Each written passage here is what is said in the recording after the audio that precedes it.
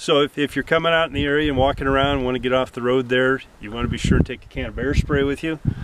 And you spray it on the bear, not on you. This is not mosquito repellent. This is a bear repellent for the bear.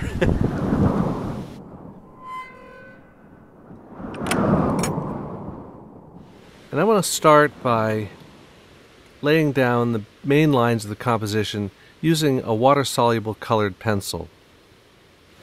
With that in place, I can use the palette of colors: white, cadmium yellow, yellow ochre, Venetian red, cerulean blue, cobalt blue, and black.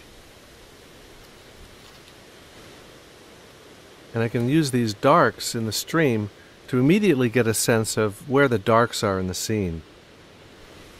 I'm using a synthetic flat, about 3/4 of an inch. I can save the light highlights for last, of course, and just at this point concentrate on some of the bigger gradations. Once I start to add white into the mixtures, it gets a little bit more opaque. Transparent color tends to be more variegated and textural in terms of the variety of tones, and opaque color is flatter. And now that water has a lot of ripples. Light blue in the bottom from the sky, and then darker values where it's reflecting some of the foliage. And notice that vertical stretching of the reflections.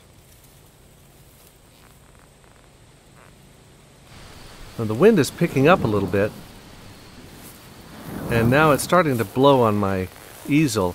If you watch closely, I have a bit of a loose grip on my brush, and when I go to adjust the diffuser, the brush goes flying. Now I'm painting the ripples in. This is the dark of the far bank over a lighter blue of the sky. And you can see how those two color zones interact in a network of zigzagging lines. I paint those with the edge of a wide flat brush, some with sort of dashes and some more zigzaggy.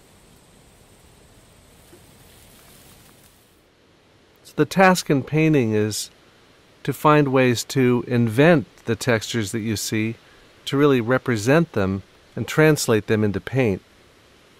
Nature is infinitely more complex than you can possibly ever render in a single session.